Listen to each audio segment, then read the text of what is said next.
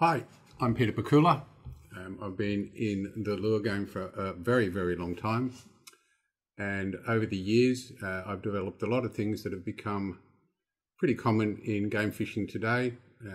For example, the Witch Doctor teaser I designed when I was 14 years old, and we now have people copying them who have no idea that I actually designed them that long ago. Things like Lumo Green took 10 years for it to become acceptable. I still hear that green doesn't work here, yet it's one of the most productive lures in the world and very often copied. Things like UV additives, I'm the one who promoted that, plus the luminescence, and recently our cat additives, which we're keeping pretty quiet. The first article ever done about me was by Paul B. Kidd many, many years ago, where I was called a heretic in what is very much today, and still is, a very traditional craft or industry of lure making. I'm getting on, and I've got to tell you that over the years it's been very frustrating. As soon as I make a lure, I see something wrong with it, and I still do. So as I haven't got that long left, I don't think, I hope I do, I've decided to basically let loose with my theories, which have been proven over the years, possibly not throughout the industry and not in production, but basically on a personal level. So we've designed a whole bunch of products, which you may have seen by now, which are the fish print series, which is a bunch of lures, skirts, and strips for daisy chains, spreader bars, and dredges. But there's a lot more to it than that. We actually put up a couple of photos recently, and I'll go through it. A lot of this is going to be quite heretical, I think. We put up this photo on social media, and it did incredibly well with about 700 or 800 likes and lots of comments, which was fantastic. Everybody commented on the lures, but nobody commented on the heads. And the heads is what we're going to be talking about in this presentation. The heads are incredibly important, and I'll go through a few reasons why. And you're going to hear this comment quite a bit over the next couple of minutes or hours or however long this video takes. I hope it's a short one. We also put up this video,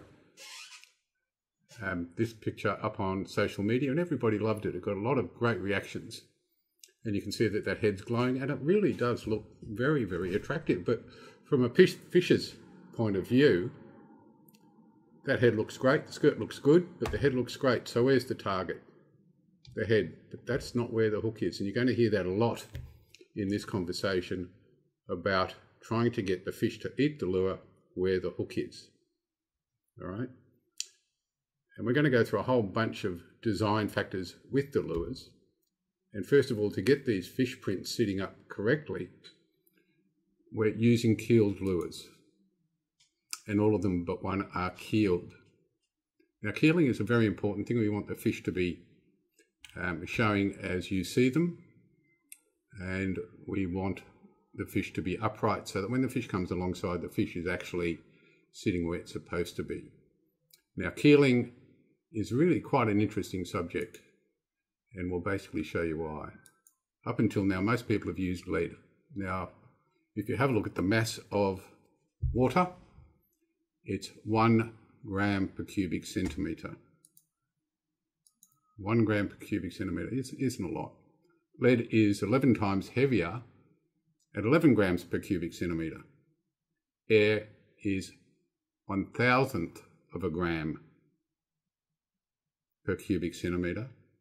And lures, the plastics used are basically 1.03 to 1.05 grams per cubic centimetre. So what does this mean? So we're going to go over to the fish tank, and you can see that it's just got water in it. First of all, we'll go through what a normal lure does. Now, this is just a normal Pakula sprocket, and for many, many years, everybody looks at them like that. But that may not be how the fish sees them. This is not a keeled lure. If you look at it side on, the insert's not very big. And this goes back to the theory of that's not where the hook is. So basically, even from a very early time, we designed heads that were not the main attraction of the lure. We wanted the skirts and even the end of the skirts. You'll notice on Pakula lures, we actually leave bits of the underskirt out, and they're very often in a very contrast colour because that's where the hook is and that's where we want the fish to bite. So when this is put in the water, it will sit up any way it wants. And just move it around a bit, and you'll see that there's no keeling on that. But you can see there that when it's side on, it's not really a massive target for the fish at all. So that's not where the fish is going to bite it, because if a fish bites there, it could get jammed in its throat and it's not going to, it could flick out, and it's not where the hook is. We really want the fish to bite the hook. So now we've got one of the new heads. This is a power jet.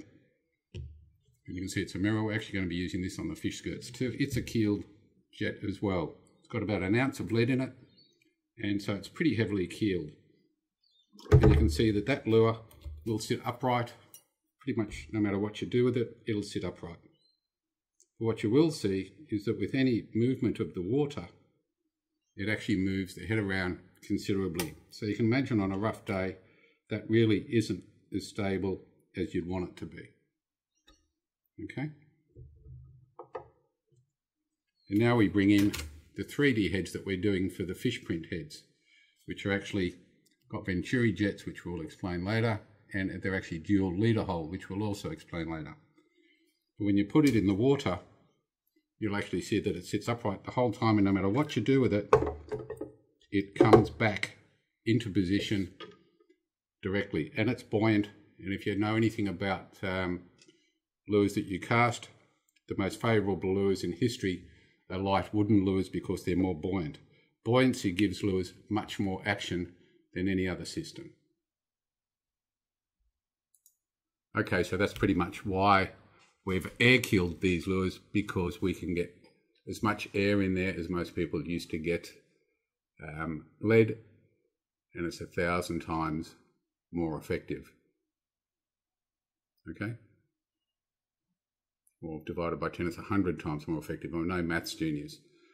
Okay, that's why we use air, because it's so much lighter than water and the plastics that it's much more effective than lead. And also it saves us using toxic lead when we're making inserts. And I'm sure once people try it, the lure makers in their heads, they'll actually go to air keeling rather than lead keeling. Okay, the next topic is why we have offset leader holes.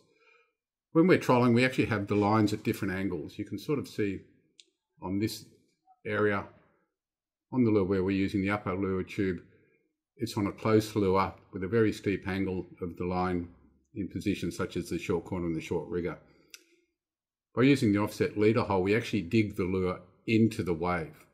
So it doesn't porpoise as much, and it really does dig in deeper and has a much wilder action. The central leader hole is for the shallow angle lures, which are the long corner, long rigger and shotgun positions, or if you haven't got outriggers, basically all the positions except for the short corner. Now, if you use the steep angled lure on a shallow angled line, it should work very well, but it could well do very large corkscrews, which we don't really want them to do. And you can tell that by the lure breathing, going down, and when it comes up, it doesn't come up where it went down. It basically comes up to the side. If it's doing that, it's corkscrewing. You're better off moving the leader back to the central hole. Okay, the Venturi jets on either side of the leader holes actually create a difference in pressure between the front of the lure and the back of the lure, and actually increases stability and increases actually the smoke trail inside the lure, because we want those fish once again to be quite visible and be the target, so the actual smoke trail is concentrated more through the inside of the lure and out the back of the lure between the skirts, rather than hiding the lure on the outside. So there's a lot of reasons to use Venturi jets. They're very hard to do in normal production, but with the 3D printing, it's not that hard to do. Also, the borders around those jets actually adds a lot of weight, once again improving the keeling of the lures. Okay, I hope that makes a bit of sense. Okay, the 3D series that we are doing for the fish skirt heads, and we can do them for other skirts if you want them. first of all, is the Sprocket series, which is designed to be long corner if you need it, but mainly long rigger and shotgun. The next one that we're doing are the 3D Roach series, which includes the cockroach, mouse, rat and wombat. These are mainly for the short rigger and sometimes the short corner, but really shouldn't be used on the shotgun. The next range is the long chuggers, in which we've got the Phantom, Guru, Bagwan and Smoking Joe. These are very much long corner lures and shotgun lures, where they really do work their best and where they should be used. The 3D Short Chugger series includes the Hornet, Shaker, Pacemaker and Cannonball, and these are designed for the short corner or any position when it's particularly rough and you really shouldn't be out there. These lures really dig in, have an incredibly violent action and do unbelievably well. So that's it for the 3D series. Okay, I hope all of that makes sense so far. So let's just have a quick look at the last bit. So you can see here we've got 3 lures, both rigged. And you can see that this head looks really nice. It's nice and shiny, and we are doing this in the fish skirts for the more traditional thinkers. And it looks really good. But remember, that's not where the hook is. The hook is down here. So that's really where we want the fish to bite, from the skirt down and hopefully on the hook, which is why we actually have this fluorescent yellow heat shrink on there, once again to be a target, because generally the fish come up from behind the lure, so we really want them to eat those hooks most of the time. Of course, people use teasers where this isn't really that relevant. But even with the twin hook rigs, you can see that the hook is still not on the head. We really do want the fish to eat the skirt. So for me personally, the 3D heads, apart from the added action, added keeling, are certainly the way to go.